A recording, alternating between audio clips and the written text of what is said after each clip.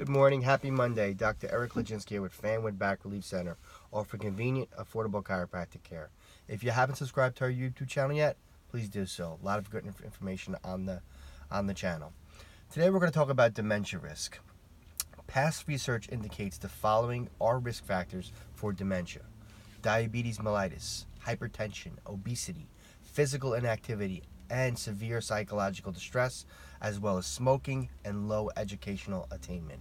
A review of data concerning over 8,000 seniors indicates that older adults with at least one risk factor have a 25% elevated risk for dementia. However, the risk factor even jumps to 59% with two risk factors and 121% for three or more.